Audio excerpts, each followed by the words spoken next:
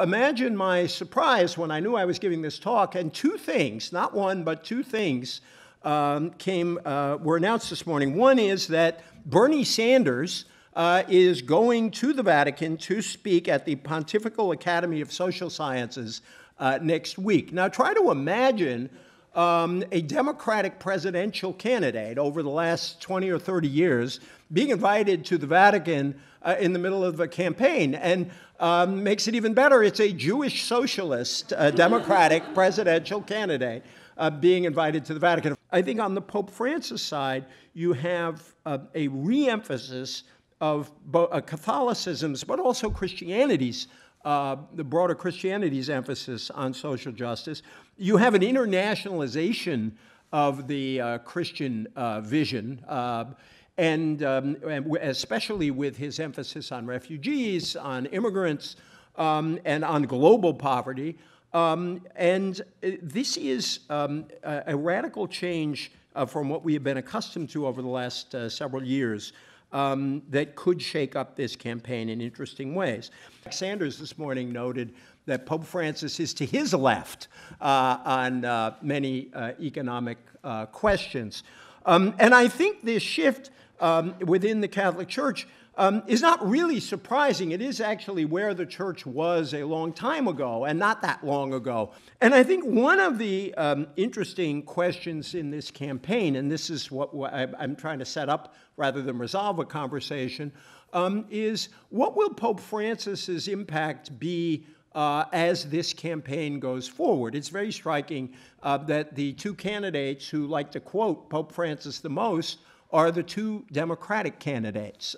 You don't find Republican candidates in this campaign quoting Pope Francis very much. This would not have been the case a few years ago. And then on the Republican side, you have Trump shaking up the religious conversation in the following way, that really since the 1970s, late 1970s, early 1980s, we've had one notion of white evangelical Christian conservative politics in our head. I always say white because it's very important to remember that the vast majority of African Americans, I think, are definitionally evangelical Christians, and they are not notoriously conservative in their views on social or economic justice issues.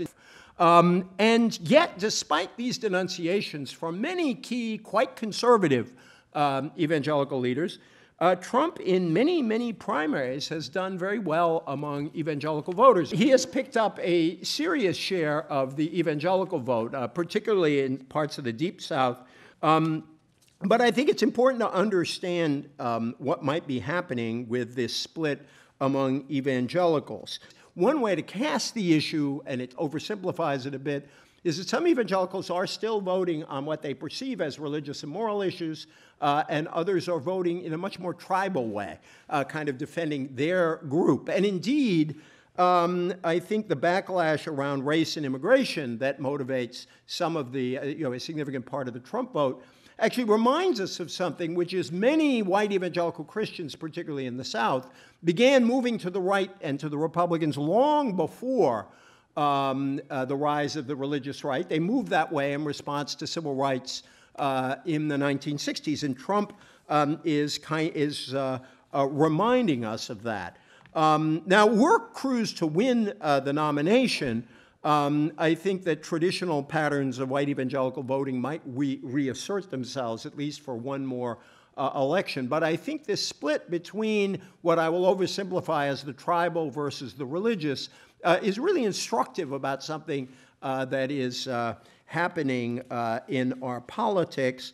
And two other quick points I want to make. One is that it is my view that the way in which Hillary Clinton is most likely to solve this authenticity problem that the press, but not just the press, associates with her, is if she is far more out front and embracing of her Methodist faith and its social demands. I believe from conversation and from conversation with a lot of others that the old social Methodist in Hillary is a deeply authentic Hillary Clinton. It is who she is, and that this would convey something that I think her campaign hasn't conveyed very much. When she quotes John Wesley out on the campaign trail, she seems to light up, and I think voters notice that, and I think that will be part of the campaign. So,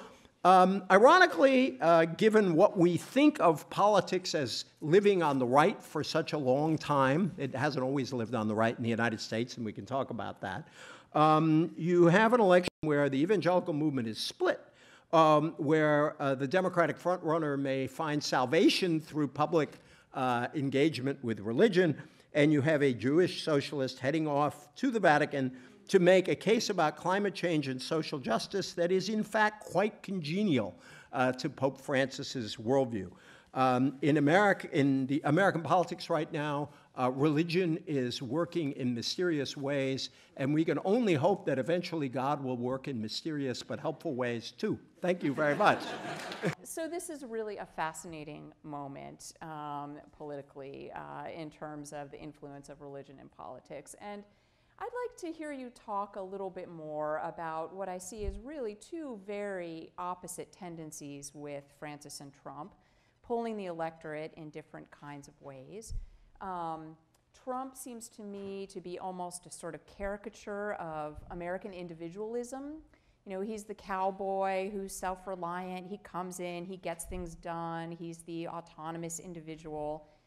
The Catholic Church, as you know, has had a long history of suspicion of that kind of individualism, and they've really been focused much more on the common good. And so it seems to me that right now we have sort of two models of human flourishing, one where Trump says the way to make the world better is to get rid of any sort of restrictions on individual freedom, and another coming from the Pope and from other social justice advocates suggesting that we do need some limitations on human freedom and individualism for human flourishing.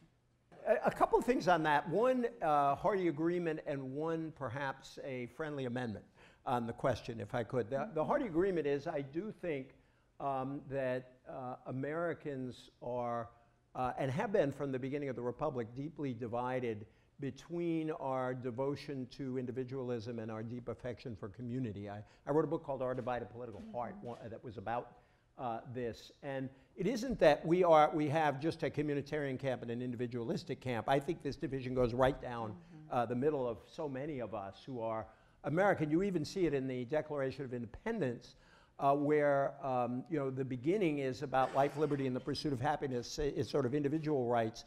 And at the end, where the founders pledge their lives, their fortune, and their sacred honor, and they realize that these goals can only be achieved through common action.